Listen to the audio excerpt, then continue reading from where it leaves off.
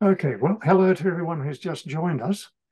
Glad you're with us for this third program in our series in which we want to make sense out of the world that we live in. And today's program deals with a subject very dear to the heart of everybody that I know, folks. And that is, what is paradise like?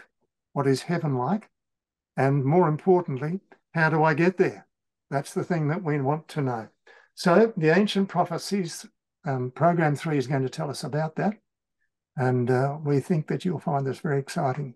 I certainly have. Now, because everybody's interested in paradise or heaven, I want to talk about what people are saying about it.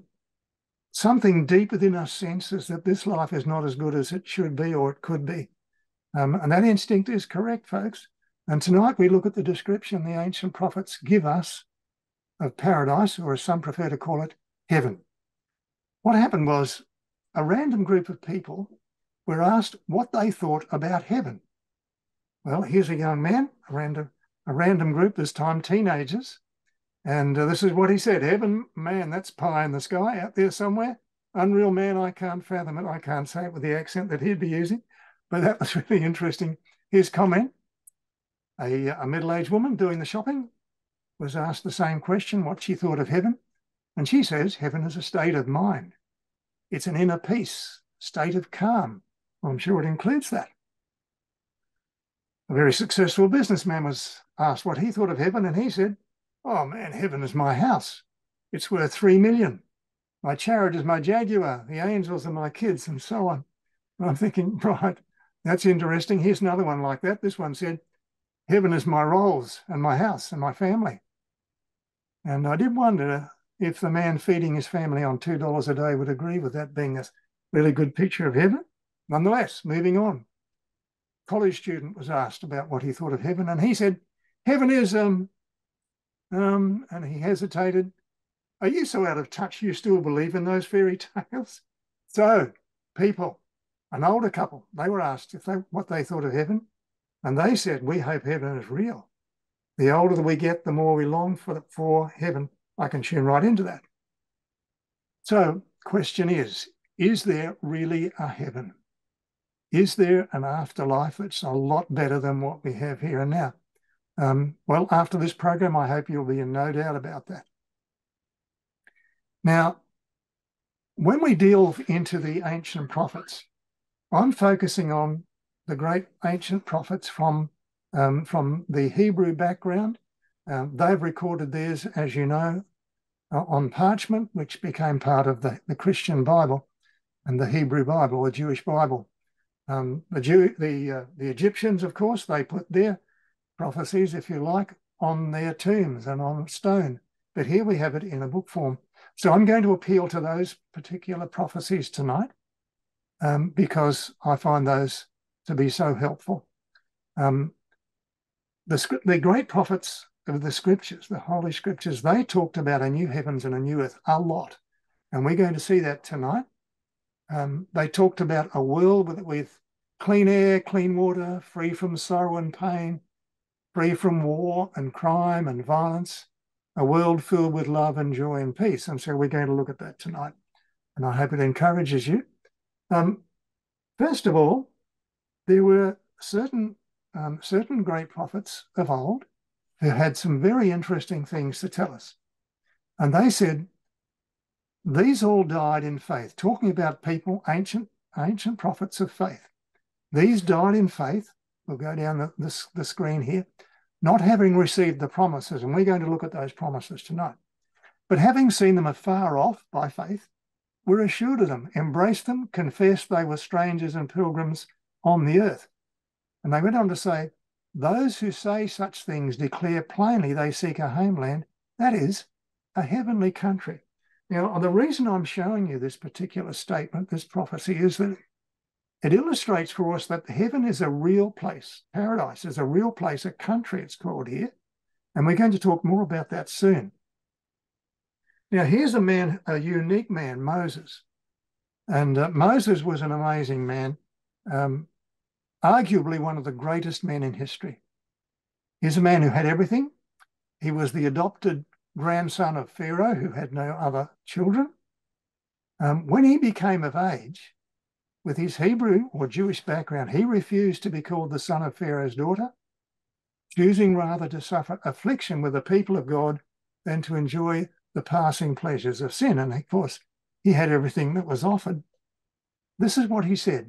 He esteemed the reproach of Christ greater riches than the treasures in Egypt, which he had access to.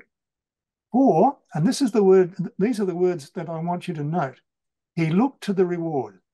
Folks, there is a reward for people who trust in God. And I want you to tune right into that now. 40 years after that event, Moses was leading Israel into the promised land. And Moses' faith, it says, by faith he endured as seeing him who is invisible. See, what we need to know about these ancient prophets is that they were normal people, ordinary people, just like us, but God gave them an extraordinary experience. But they had to deal with the same issues that we have to deal with in life. And they had to exercise faith just like we do.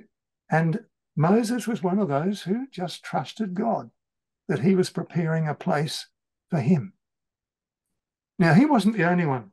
This is the Apostle Peter. Look what Peter actually wrote. We, according to his, God's promise, look for new heavens and a new earth in which righteousness dwells. Now, we've already noted the fact that the scripture talks about a new heavens and a new earth, and we'll see this coming through quite a few times tonight, that thing.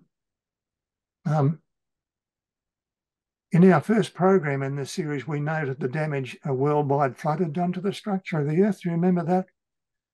The earth needs to be remade. We need a new earth, and it's called paradise, and we're going to note that. By the way, there is a difference between paradise and heaven. Heaven is where God's throne is. Not that God needs a place to live. He's the eternal one, but he has a place called heaven where he relates to his created beings and where his throne is. But there's also, and that's called heaven. There's another place, we call it earth. We happen to be living here now, and it's going to be a new earth in eternity. All right, talking on. Now, here's what Peter had to say. He said that he may send Jesus Christ, who was preached to you before, whom heaven must receive until the times of, note these words, restoration of all things, which God has spoken by the mouth of all his holy prophets since the world began. Now note those words. The holy prophets since the world began have all talked about the restoration of all things. Now, things need restoring, as we've seen. The earth is showing signs of deterioration and needs all the help it can get. It must be restored to the way God intended it to be in the very beginning. So those Old Testament prophets looked forward to God restoring everything to the Edenic beauty, the way things were when they first came from the hand of the Creator.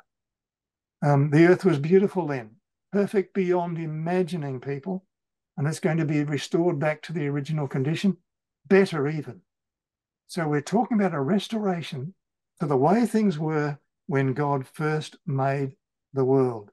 It will be Eden restored, and that's why the Bible talks so much about a new heaven and a new earth, and Eden restored. Eden was a spectacular home, folks, for our first parents, and it was to have been the model for the whole earth. The whole earth was to become like this spectacular Garden of Eden, and it would have been a beautiful earth. But of course, there was an interruption, as we know. I want to think for a moment about what Eden was like. What was it like? Well, crystalline, clear lakes, pure air, bright sunshine, cloudless days. Folks, it would have been absolutely magnificent. Now, I'm a gardener. I love planting fruit trees. Those trees bore lush, delicious fruit. There were flowers that perfumed the air. The beauty was indescribable. All of nature was in harmony when God first made it. The birds and the animals didn't scatter in fear at the approach of humans like they do today. They flocked towards them. And animal lovers among us would have loved that, wouldn't they? So it was a beautiful place that God made. A pristine world he made for our first parents. Perfect, unspoiled, no problems, no unhappiness, no grief, no loss. no death. And God created two beautiful people to populate this beautiful planet. Now, I want to talk about that for a moment. Somebody said to me recently, "You don't believe in that story about Adam and Eve, do you?" So I asked them a question, because they asked me one. So I said, look, is the population of the earth increasing or decreasing? Now, when I was a boy, folks, there were 5 million people living in Australia. There are 28 million now. 2,000 years ago, it's estimated there were 300 million people on the planet. 300 million. There are 8 billion now. Now, you extrapolate back from that 3 billion and you keep going back. Eventually, how many people will you arrive at? You will have to arrive at 2. And not only that, they have to live in the same neighbourhood. That's worth thinking about, isn't it? All right, moving on. There was love, there was joy, there was companionship in that beautiful earth that God had made. And there never would have been anything bad except something happened. God had an enemy who came to spoil this beautiful world that he'd made. Now, next time we meet together, that will be the subject I'm dealing with. Why there is problems of evil and bad, why there are wars and suffering and sickness. Why is that all happening? We're dealing with that next week. And I think you're going to find it helpful. It'll be a big eye-opener. Anyhow, to get back to what we're looking at here on the screen now, this enemy came and tempted Eve and said, "Did God really say you must not eat from any tree in the garden?" And of course, well, she said, "Yes, well, we're not to." And he said, "Don't you worry about that." Some people have thought, what a fuss about just a piece of fruit. Well, folks, it was a simple test, and it was intended to be a simple way of establishing the loyalty of Adam and Eve to God. Taking what was not theirs, because God had told them, that's the only tree you can't touch. That fruit is mine, not to be touched. So taking what was not theirs, that was wrong to do. That was sin, folks. And the tragedy of the earth has followed because it did something to the whole of the mental psyche of Adam and Eve and of their progeny, who happens to be you and me. So humanity was lost, or lost everything almost, not completely. The sentence was given to them, the wages of sin is death, because you've gone down this track. See, they had unwittingly involved themselves in the rebellion of Satan against God. The result was death. And we all know it's a reality every single one of us faces. Everybody who tuning in tonight, given enough time, we're all going to be pushing up daisies. That's the reality. No escaping it. We know it's true. So the wages of sin is death, but there's good news. They took hope with them, because the other part of that statement of the great prophet is the gift of God is eternal life in Christ Jesus. So God promised them, and by extension us, he promised them a champion to redeem them. And that's where our hope lies. Well, when Adam and Eve went out of the garden, they multiplied in number, and very quickly. And sin rapidly multiplied with it, unfortunately, until God knew he had to start again. And wickedness was just so rampant in the world, and violence. God had to deal with it, and God sent a great flood that washed away the earth and made it clean again, because the earth was filled with violence. Well, the earth started again. The world started again with Noah and his family after the flood. Sin, unfortunately, began to wreak havoc again. And once again, the earth is being filled with violence. And here we are, all those years later, and we see all these things happening that we talked about in our first program, you may recall. And I'm just going to remind you of a few things. The tragedy of a child's life lost.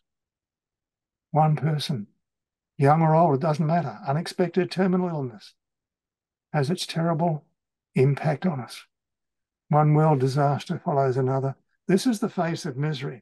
Now, you're probably saying, hello, we've already done that. Why am I reminding you of all this stuff, this nasty stuff? Folks, I don't want you to fall in love with this world.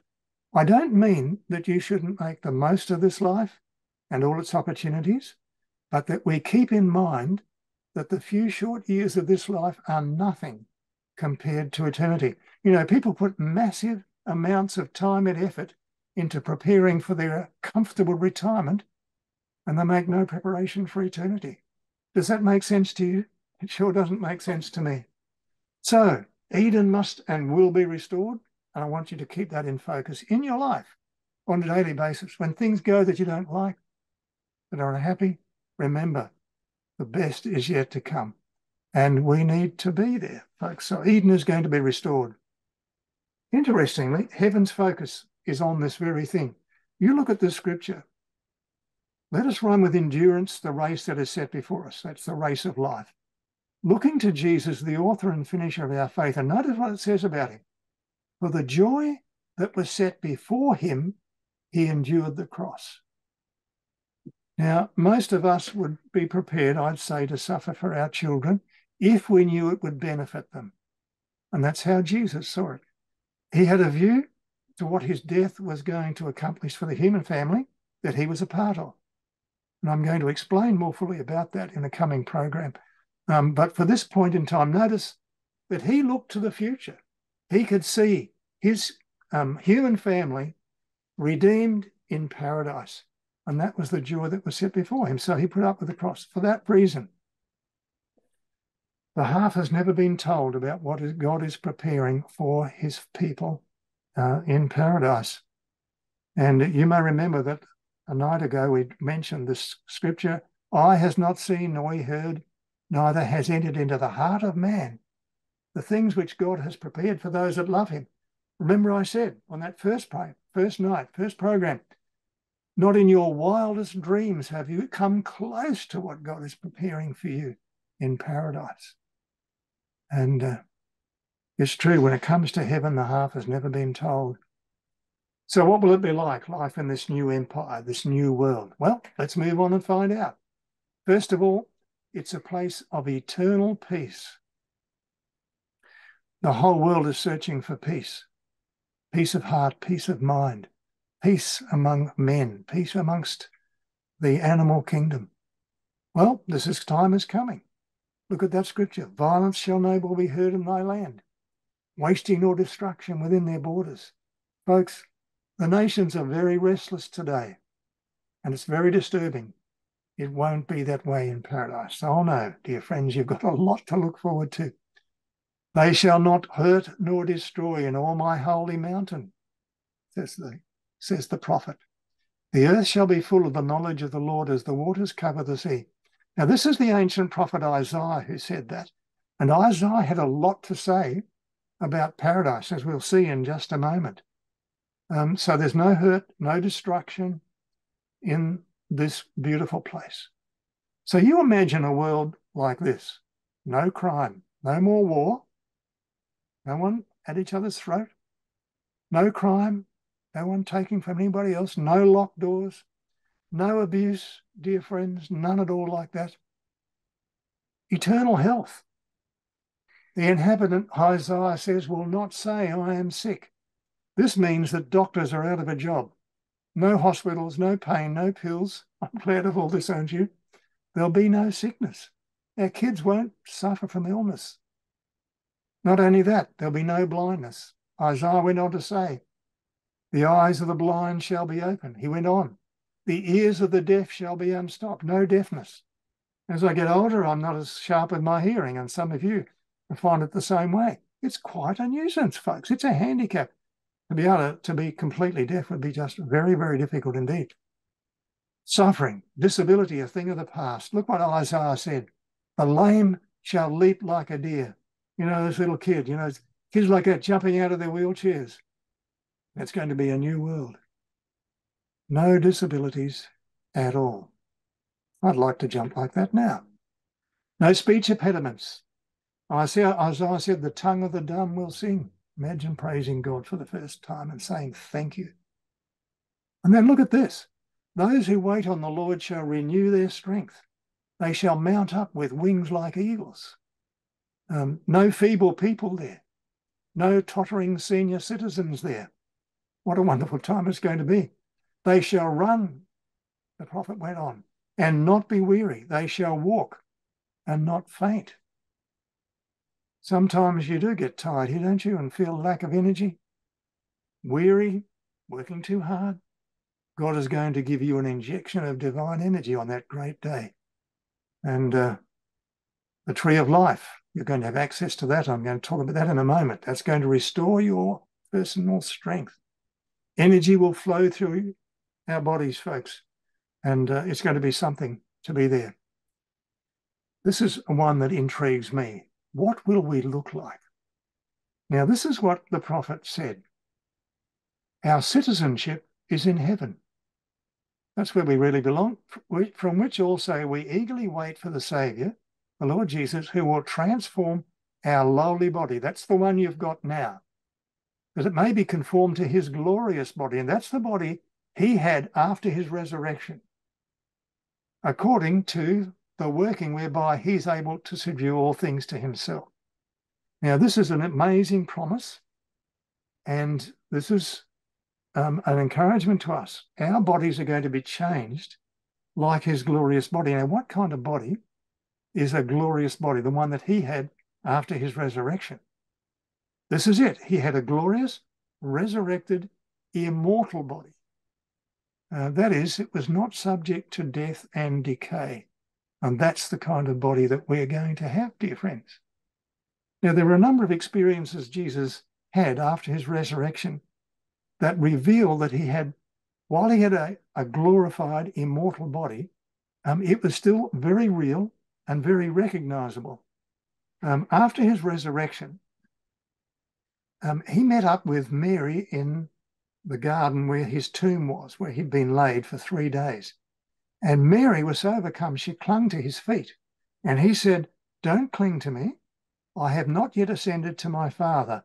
And he said, "I'm going to ascend to my God and your God."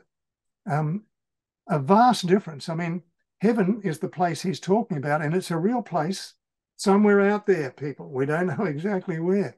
And that's where he went. Then the same day he came back in the evening and came and stood in the midst. Now, where is the midst that's being referred to here? The disciples were in the upper room where they'd had the Last Supper with Jesus. The doors were locked, and it specifically says, for fear of the Jews, because they thought they would be the next ones on a cross. Suddenly, Jesus was there with them. Inside the locked doors, windows, everything. And they thought they'd seen a ghost. He said, "No, it's really me. Come and touch me. Hold me." Not only that, he took some food. He said, "Have you got any food?" And they gave him some food. And he ate it in front of them to show them that he was really there. So it's a real person, but it's just got a body much better than the one we have, folks. So we're going to have bodies like Christ had. And remember, he's the model human being. What he experienced, we will experience. That's his plan. What about aging and death? Well, you're going to have eternal life. Better than that, immortal life. Immortal means not subject to death and decay. You're just not subject to it. When God created humanity, he never intended anybody should die and grow old and decay. That was never God's plan. That was a result of sin. So not surprisingly, when things are restored, remember we talked about a moment ago about the restoration, when God is going to return the earth and the people on it to the way things were at the beginning. And this is what the scripture says. God will wipe away every tear from their eyes. No more grief, you see. No more death, nor sorrow, nor crying. There'll be nothing to cry about. There'll be no more pain, for the former things have passed away. When the restoration takes place, that is the way it's going to be. Now, it's hard for us to imagine that because we've never experienced that. Each of us has our fill of troubles and worries. There'll be none like that. You know, every funeral we attend, every piece of bad news you ever had, fills our hearts with longing for something better, and it's the coming of the promised one. That's our hope, folks. And whether people believe it or not, are ready for it or not, want it or not, Jesus is coming. Ready or not, he's coming. Personally, I'm only just so happy that we've got this amazing promise. Otherwise, what hope would you have? Now, I want to point something out that's very important here. There are hundreds of ancient prophecies which have already been fulfilled with 100% accuracy. You got me, didn't you? 100% accuracy, no mistakes. Those same prophets said that Jesus is coming back again. So we can count on the fact that this prophecy about Jesus' return will come to pass just as accurately as all the others. In a coming program, I'm going to show you some of the 300 ancient prophecies that Jesus fulfilled in his lifetime. Just to give you an example, did you know that the prophet said hundreds and hundreds of years before he was born that he would be born in Bethlehem, that he would grow up in Nazareth, that he would be betrayed by a friend for 30 pieces of silver, the number of pieces of silver, that he would be put to death on a cross. And in the prophecies of Daniel, an amazing prophet, the day of his death was prophesied in advance, some 500 years before it happened. Now, I put it to you, folks, we can count on these prophecies. They have been so accurate in the past, we know we can count on them in the future. All right, we're moving on now. More of the ancient prophet Isaiah. He says, the wilderness and the wasteland shall be glad for them. The desert shall rejoice and blossom as the rose. When the new earth is established, folks, there'll be no deserts with their waste space. The desert shall rejoice and blossom as the rose. Eternal beauty. In fact, there'll be beauty such as we have never seen it. It will be so wonderful and magnificent. The beauty of Eden will be restored. Just like the Garden of Eden, the ground and the hills carpeted with living green. The scenery is going to be fantastic there. Now, I love the mountains and I love the scenery of the mountains. I love walking in the mountains. Going to see that is beautiful now. Imagine what it'll be like then. The beauty will be unimaginable. The flowers and the trees will perfume the air with life-giving fragrance. And imagine opening your eyes, dear friends, to this new great world. Breathing in the air that's God's air and drinking the water fresh from the fountain of life. Imagine eating the fruit from the tree of life. And imagine living in an atmosphere of God's incredible love. That's what we're looking forward to. Look at these flowers. Aren't they magnificent, folks? But a faint reflection, however, of the beauty God is preparing for his children. And you just look at those purples and the reds and the blues and the yellows and the whites and the pinks. It's just so marvelous. God is making these things with you in mind. Folks, he knows what you like, and he's got a place for you on the new earth just the way you like it, with your name on it. He knows you. Knows exactly where you live, and he knows what you love. Then there's this. A brand new planet, and out of it will burst life, just as the Garden of Eden once did. And the tree of life will bear an abundance of fruit, and it will be a real earth, a solid earth, but a new earth. And that's why it's called in the New Testament the blessed hope, something solid to hang on to, something that won't crumble under our feet. This hope inspires our hearts and lifts our vision, and I want you to keep this in your mind, people. It's so good to look forward to. The book of Revelation says, he showed me a pure river of water of life, clear as crystal, proceeding from the throne of God and the Lamb. And this represents, of course, the life of God that satisfies every need. It's a real river, don't make a mistake. And we're going to enjoy it and be there. And in the middle of the street, the scripture says, on either side of the river was the tree of life, which bore 12 fruits. Now, it's either side of the river, so it's got a trunk on either side of the river, and apparently meets the top, and it's got this massive amount of fruit, and how beautiful it is. And it bears a fruit every month. Now, for a person who's a gardener like me, folks, that's sensational. I can hardly wait. And we can sample that fruit, and it maintains life forever. I don't care where people search, folks. There's an element in our diet that we cannot get anywhere else, and that's why we age and die. And it comes from this tree. It's as simple as that. And it goes on to say the leaves of the tree were for the healing of the nations, and they'll restore us human beings to the stature and the way we were first made, the human race. So it's all behind us now, and we can look forward to that. Here are the words of a modern prophet. I love these words. That's why I included them here. Human language is inadequate to describe the reward of the righteous. It will be known only to those who behold it. No finite mind can comprehend the glory of the paradise of God. That's what's being held out to you and me, dear friends. So one day, Jesus is going to come back, and you and I are going to our permanent home, home where we belong, home where we sense our hearts will never roam, and we'll be with God forever and all our loved ones. No sickness, no suffering, no death throughout all eternity. We'll be with our friends forever, our loved ones forever. And we're going to see Jesus face to face, and you'll have a chance to say thank you for what he's done for you. Heaven is a wonderful place of fellowshipping. And this one who gave his life for you is the one who's made it all possible. And that's what we're going to behold, dear friends. Well, what are we going to do there? I don't know about you, but I don't like doing nothing. In fact, I find that probably a very hard thing to do. You're not going to do nothing in eternity. It says they shall build houses and inhabit them. Good old Isaiah again. They shall plant vineyards and eat their fruit. You're going to have lots of things to do, things that perhaps you never had the ability to do here, the resources to do here, will all be there for you to do in that wonderful new earth that Isaiah is talking about here. So heaven's a real place, all right, where we do real things, real activities, and it's not a make-believe world.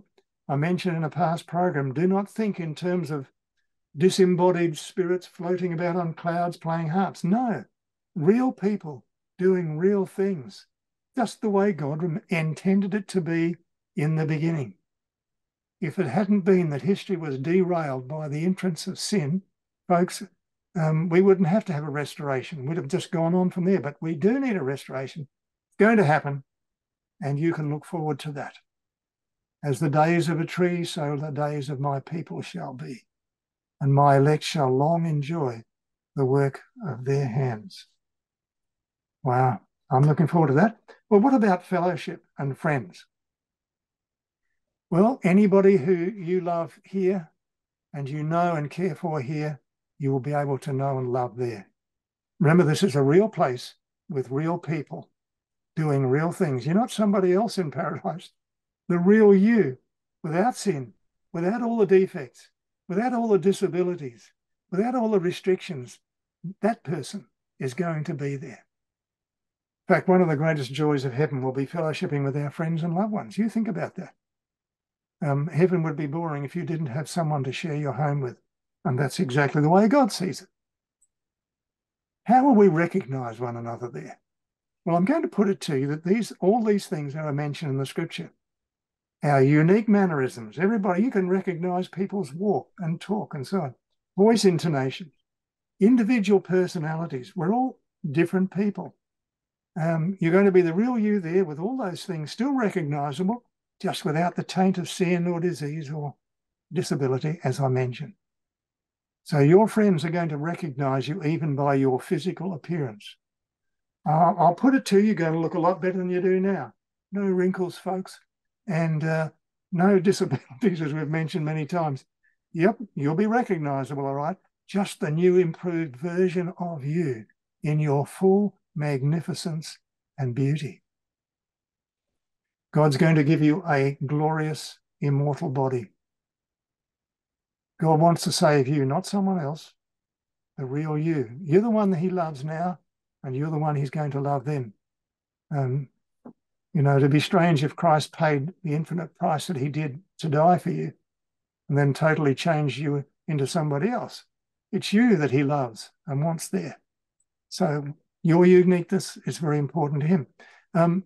When Jesus appeared to his disciples in the upper room that I told you about a while back, they recognized him immediately. His physical form was still recognizable, even though it was glorified.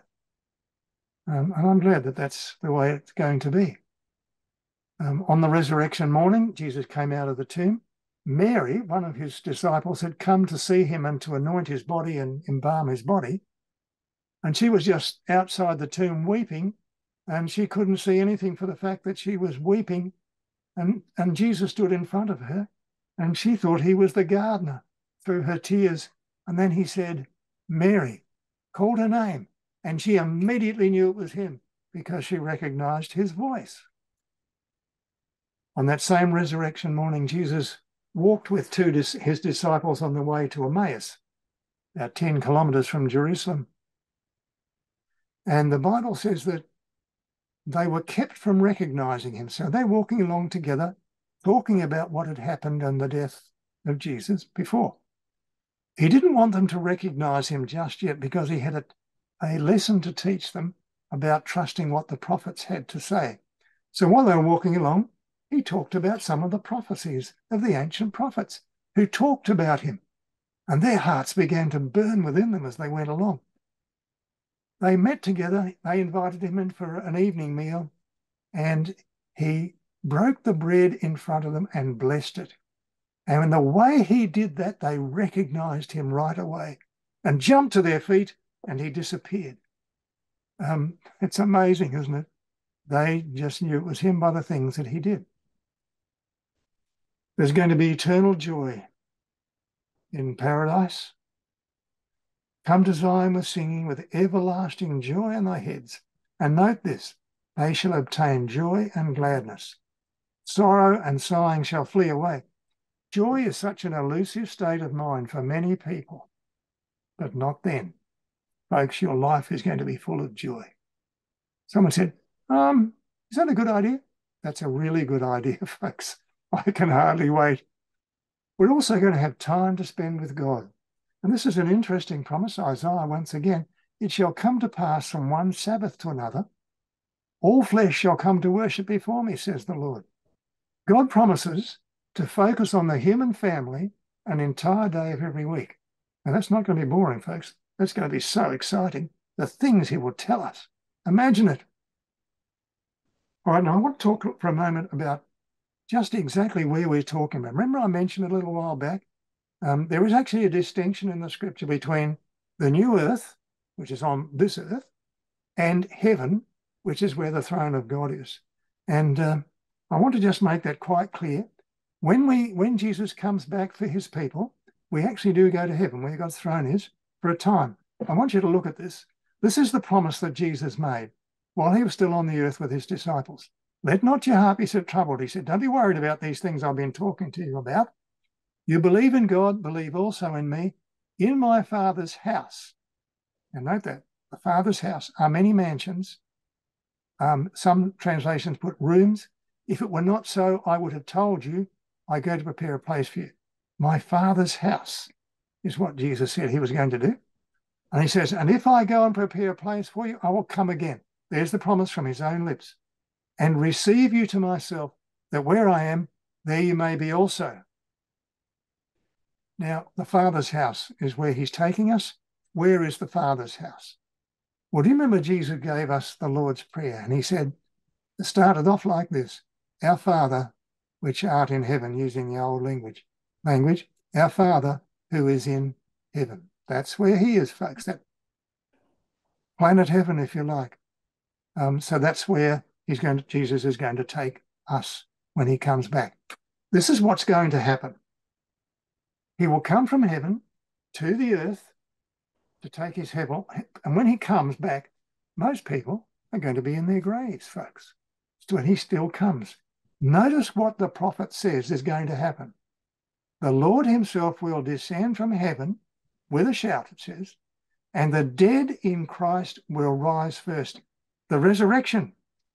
Folks, you're not already in heaven, you're in the grave. The dead in Christ rise at his second coming. How exciting is that? Then we who are alive and remain, because obviously the last generation of believers and people are still alive. So that group meets that group that's been resurrected, and we shall be caught up together with them, the resurrected ones, in the clouds to meet the Lord in the air, not on the ground. Note that. I tell you, this is going to be a supernatural act. So when Jesus comes, dear friends, he calls forth his people from their dusty beds, and out of the graves they come, their thousands and their millions, and they meet with him in the air. From all around the world they come. And I tell you what, the most exciting place to be on that great morning is going to be a cemetery, because that's where they're going to come from. The graves are going to burst open, and out they're going to come. The biggest event ever to happen in the history of our world is coming soon. This is the hope of every funeral. This is the inspiration to keep yourself going, folks. When things look bleak around you, the dead are going to rise to life again. And if we're still alive, we're going to join them. This is what Jesus said in what is called the Sermon on the Mount. Blessed are the meek, for they shall inherit the earth. Folks, you have an inheritance in the new earth when it's been made beautiful again. Now, I understand that an artist can only do their best with what they've got, and that's a fairly meagre representation of what it's going to be like, we know. But this is still pretty good. And I tell you, folks, it's going to be the best when we get to be there. So here's what I want you to catch out of tonight's talk. We are going to go to heaven for a time to be with God. Yeah, Jesus made that clear, and we all read the promise together here. And we're going to go to heaven. But the earth is to be our eternal home. Remember, there's a restoration of the way things were in the beginning. This earth will be made into paradise, and it'll be a new earth. And then we'll all come to enjoy it together. So God's original plan in creating this masterpiece of a planet will finally be realized. But we do have that period of time in heaven, a very important period of time, because you'll have a lot of questions that you'll want to ask God and Jesus. And that's what it's for.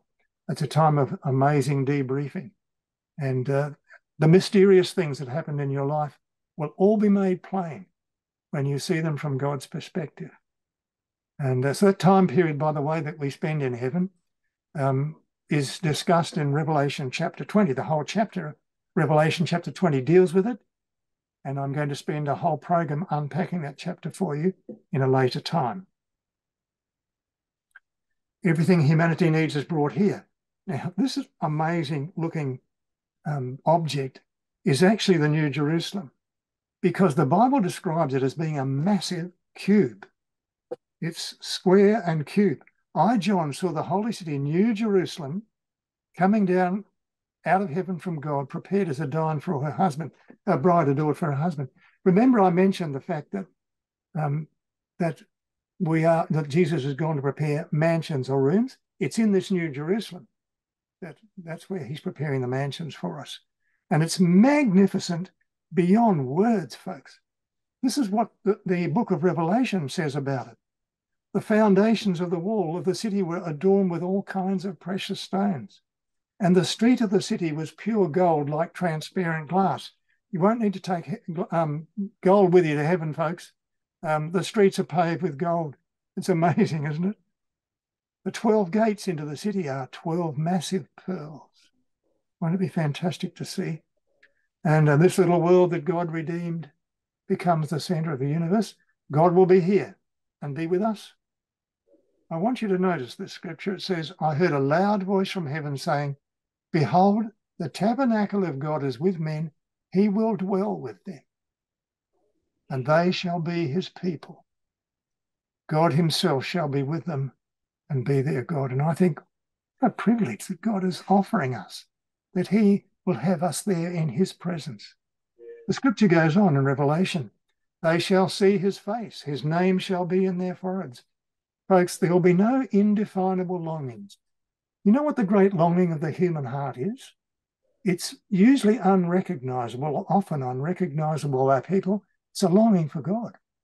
We were made to be united in heart, mind, and soul with our Creator. And to be without that, dear friends, leaves us missing something very big, and we can't tell what it is until we come into his presence and find that it's him that we needed all along. We have a wonderful fellowship with Jesus and with God. Very, very close. There shall be by no means enter into it anything that defiles or causes an abomination or a lie, only those who are written in the Lamb's book of life.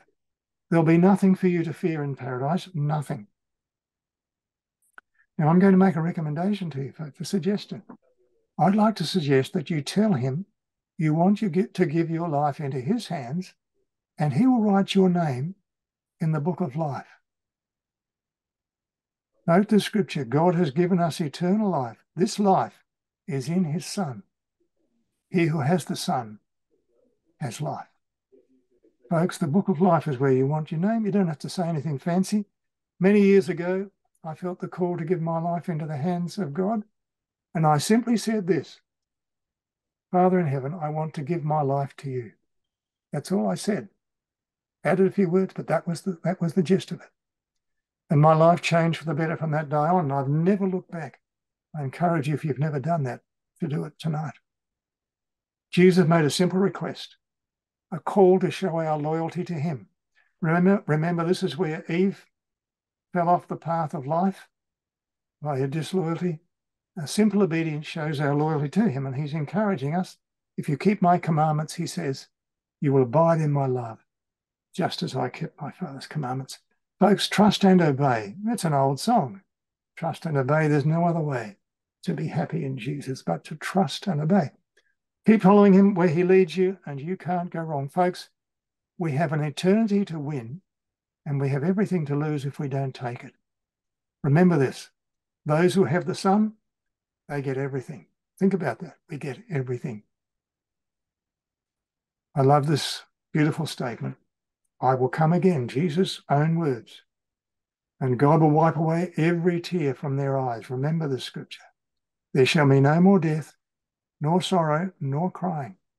There shall be no more pain, for the former things have passed away. I want you to let this thought, folks, give you such peace and happiness that your spirit is filled with hope no matter what is happening in your life right now.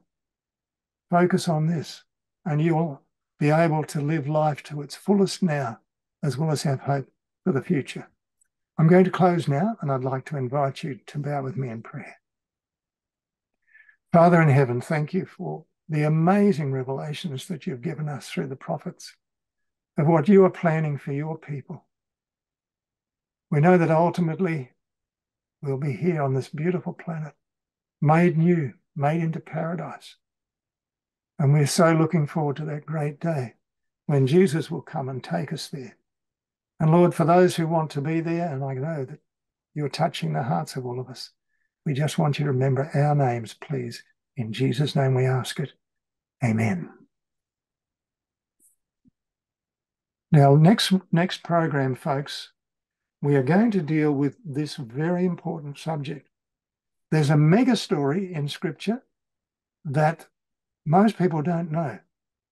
And it's really the original Star Wars, which might sound strange, but it's very, very important.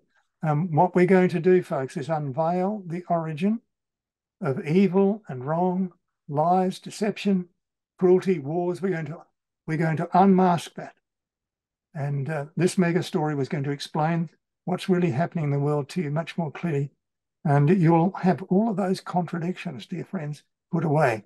You'll understand where we're going. So please join us next time as we examine Scripture's mega story.